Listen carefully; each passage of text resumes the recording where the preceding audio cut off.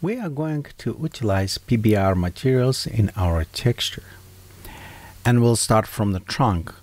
Most materials will propagate from parent to child. So if I set material in the trunk, they will go all the way to even our leaves will look same. Which is kind of safe work if you think about how we're going, because most time we'll just have a trunk, maybe modify a little bit on the branches, and leaves will be different, but we don't need it to worry about between them. Okay, and right now we'll select trunk and we'll click on materials. Notice we have a segment, we also have a cup, which on the top, bottom cup, blades, as well we have materials for the blending, secondary, segment, we have all type of materials you can create it. And materials in some cases can be double-sided, so you can have one material on one side and different on another, like for example for the leaves. Or if you for some reason decide to create an avatar glowing plants, then you can do that as well. Okay, let's go ahead and open. So I'm going double time click and open material editor.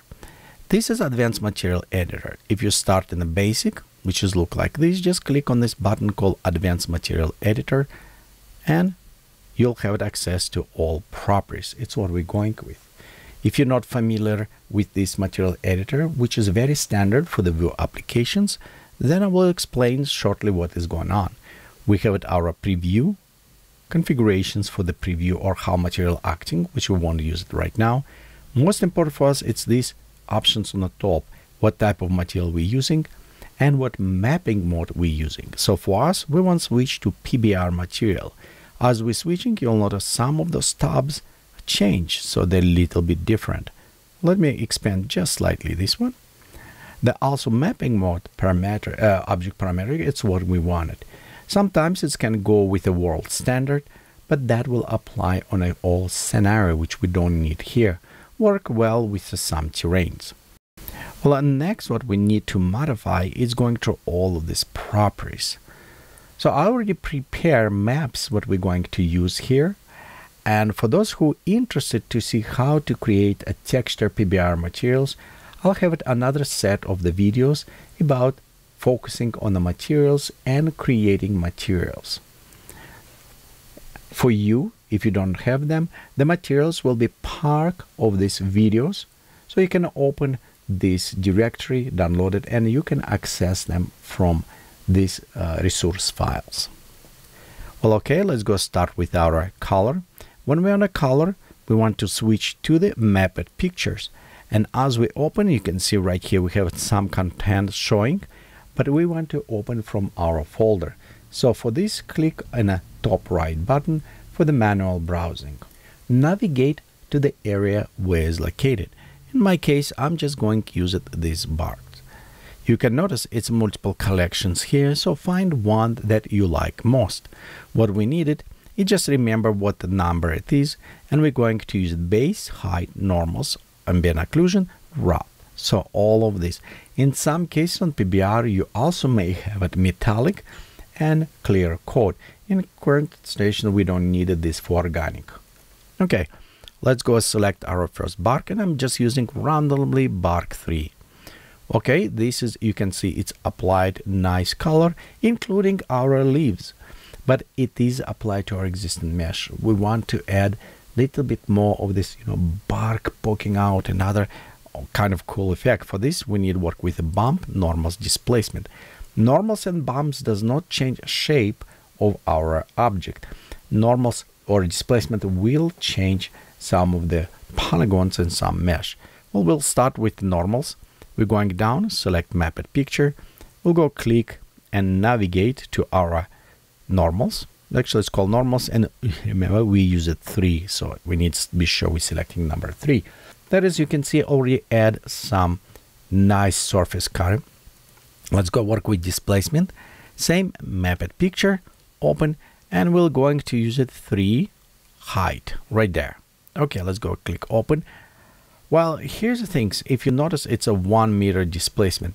If you look how weird this look. I mean, it's look very weird because it is not 1 meter. it's much less. So let's modify this, and we're going to modify maybe to 0.05 or 5 centimeters, and now it's look much better. If for some reason you don't like how it's going and I think it's wrong, we can click and inverse, then we'll have it a little bit different. I think this is look much better. Roughness, this is another things we need to modify. Same, map it picture, open, we're going to the right here, bark 3, roughness, and okay. So this is make the surface not glossy, kind of better work this way. And of course we have it ambient occlusion, same things one more time. We'll select bark 3, ambient occlusion, and enable. This is baked in lighting. So all of this, it's help us to create more realistic plan. Well, you don't need it just lock on what's going here. We can adjust also our height and width, and I'm going just pop up like scale maybe 2. Yeah, let's go try 2. Okay, there you go. There's our tree. I recommend for you, when you're done to set up your properly material, save this material, because next time you don't need to go through all of the step. You just can click says load this material, and that material will be available instantly. Okay, and let's just repeat one more time. So what we've done in this case, I'm going to select, you can go select any textures. We'll just go with first, and you can see how fast we can do. Just select this. So we'll select normals, and I'm just going with the bark 1, displacement. Right there, there's our displacement. Where's our displacement? Right here on the height. Okay. Roughness. Okay. Sometimes I do like to go through all of those different bark. Just find one that look right, you know, for these plants. Okay, let's go ambient occlusion. And there's our ambient occlusion. Okay. Well, we're done with this, but you know, it does not, like for example, here's look a little bit more squishy to me. So let's go change this as well. And we can do this by increasing scale. So we can go like 2 pop up here. But problem is when we do this, we want to be sure we apply to everywhere, to all our maps. Okay, like right at 2, ambient 2. We'll have 2.5 for some reason. Okay, let's go put 2 here. There you go. Okay, that's look much better. Well, and next we can also modify our branches and other ones. Like if we go and branch here, right there, that is our branch. Actually, one before, there's our branch material. You can notice it is using different materials. We can also going and modify materials that we already pre-created, preloaded, or what we're using. So I'm just going to modify these. Same we're using with the color. Let's go change our color from this to maybe something a little bit smoother. And I'm just looking on a map. I think this will work, bark 11. So yeah, let's go bark 11. Then of course we need to modify all our maps. We're going right there, bark 11. We have the base. Now we need it height. It's or normal. So what do we have here? Normals. Okay, yeah, we need normals. Okay, now displacement. That's why we're going with a height. Okay, let's go there. 11 height. Okay, there you go. Now let's go roughness and ambience. We're almost there. We're almost there. So we'll go right there. We'll go with the roughness. And of course the ambient light as a last. And you do actually, you can play around, see if you maybe find better combination, but usually the combination that provided or layers, they work very well because they are assigned. And look right here. There you go. We have our tree with all is different. Next, let's work on our leaf. And for the leaf, we can create a different materials. Well, it's definitely it's what we need because right now they look like a bark. Let's go ahead, open, color, And in the color, when we open it, you'll notice we already had some materials I covered before. So I'm going to just select one of these. We'll go OK. And notice it's go cross. Yes, what we need to do is rotate. There you go. Look, it's applied now properly. Okay. I don't think we have a displacement. We'll just kind of leave it what displacement was before.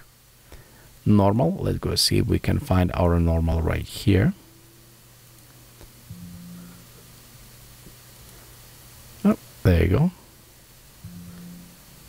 Rotate a little bit. So our radii sequence break. So yeah, we need to do a little bit better. Okay, and I will reduce also a little bit lower. Let's click OK. Zoom out. And here we have a texture our plant.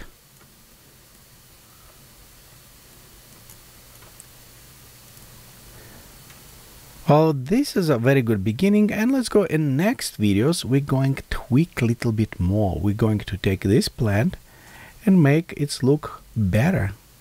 So we'll go adjust. This is kind of first original nice step for us to do, but I think we can do much better. The leaves could be variation in colors. The plant maybe have a little bit more interesting dynamics to do with this. And as well, let's see if we can connect this to the age or thriving. So when you export it, you can select which one you want it.